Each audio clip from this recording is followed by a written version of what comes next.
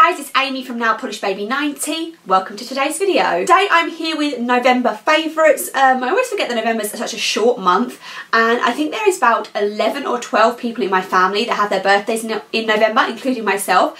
So it's literally just like a grilling the whole way through, just trying to get through all the birthdays. And then we obviously hit Christmas, which is just as a crazy time. I only wore 5 polishes. Did a ton of swatching for videos and things this month, and with posting those and swatching everything for those, I actually only wore 5 other nail polishes, which is probably one of the lowest months we've had in a long time. So this video won't be very long, but we might as well just hop straight in with mainstreams. We have 2 mainstreams. The first one is Essie's Sweater Weather, and this came out in their autumn collection this year, which I really enjoyed as a whole, although I did think that it was very bronzy, nudie heavy. They obviously had the yellow and the green, which were just standouts. I know people have seen, I've seen people saying that Sweater Weather reminds them of Swamp Thing by 90, where you are getting this lovely kind of like, even like an ugly pretty like olive base with a lighter flash. It's a beautiful cream formula, applies in 2 coats, just stunning and really perfect for the autumn time. So if you can pick this up, I would definitely recommend it. Like I say, one of the highlights from that collection. 2 coats, Sweater Weather, Essie. I then have one from OPI, and this is from the Peru collection, and this is called Alpaca My Bags. Good pun again. And this one is a little bit of a disappointment to me. This is a greyish toned blue, a very like dusky grey toned blue.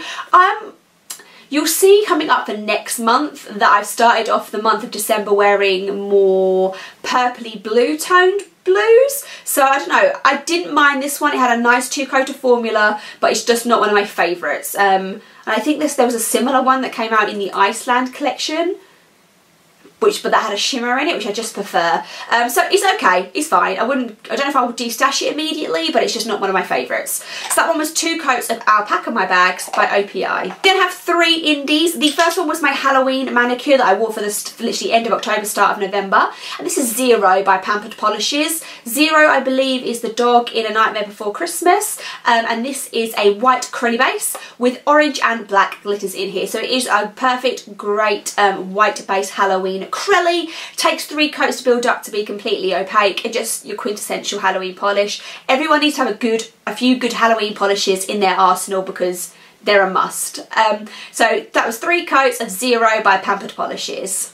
And of course, with always, indie sellers will be linked down below, along with the full list of the brands in case you misunderstand or I speak too quickly or anything. They'll all be typed out down below for you. We then have a Rogue Lacquer's Occamy, and this is based off of a Beast from Fantastic Beasts, and this is their Hella Handmade Creations exclusive series that they're doing at the moment. And this is beautiful. It's a multi-chrome where you're mainly in the kind of like a purple base, but then it does oil slick round, and then there is also some tiny little flakes in there. They are like kind of like tiny hexy flakes, and then there's also some more sharded kind of ones. This did take 3 coats to be completely opaque, and it's just super shifty and like blue and deep and mysterious, and then you have a little bit of the hollow in there. So yeah, really enjoyed that one, but that was 3 coats of Occamy by Rogue Lacquer. And wrapping us up, and this one is Lollipop Posse, and this one is Riddikulus, and this came out in the Cast a Spell box that there's a few brands that do that every year for Harry Potter, and this got the most amount of likes in a long time on Instagram. I've said a few times that Instagram's kind of dead in a way to me. It doesn't really, I still enjoy it and I still really like posting it and I'm liking on there a lot, but I personally am hidden on Instagram. People don't see my photos, I don't get a lot of likes, but then in saying that, for some reason everybody saw this, and I don't blame them. It's a stunning one. I'm not surprised this popped up on people's feeds, but Instagram's just a whole other kettle of fish.